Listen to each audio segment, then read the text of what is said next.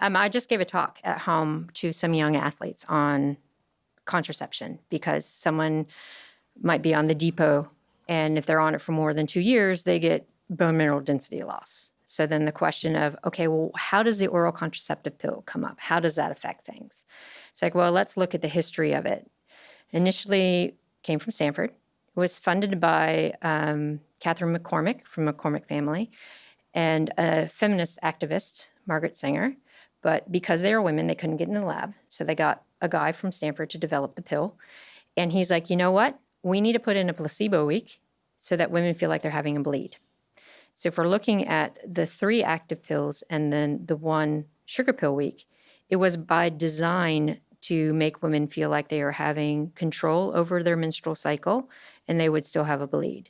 But it's not a true bleed, it's a withdrawal bleed. So this becomes the confusing point for people who are on an oral contraceptive pill. They're like, I get my period. It's like, no, you don't. Because the idea of the hormones that are in an oral contraceptive pill is to downregulate your ovarian function so that you don't ovulate. So you have a whole different hormone profile from someone who naturally cycles. So this depends on the type of oral contraceptive pill you're using. For the most part, monophasic is the one that's most prescribed. So that means the 3 weeks of the active pill is the same dose of estrogen and progesterone, and then you have your sugar pill week or your withdrawal week, and then you start again. When we look at the repercussions of using oral contraceptive pill in active women, there's a higher amount of inflammatory responses and oxidative responses. So from a training standpoint, no one's done the study yet, but I would be interested in doing this, of looking at how that impacts adaptation. You do end up with a new baseline of this when you start taking the pill, but we're not really sure how that impacts adaptation.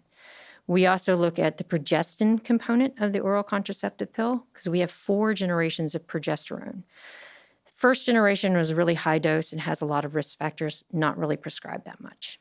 Second generation is the most prescribed, and this is the one that people just take. It's in your IUD, it's in your OC, has the least amount of side effects. And then we have a 3rd and a 4th generation. The 4th generation is primarily used for women who have really bad PMS or PMDD, which is your premenstrual dysphoria disorder. So significant mood issues because that progestin has a direct effect on a lot of the dopamine receptors in the brain as well. The 3rd generation is very androgenic.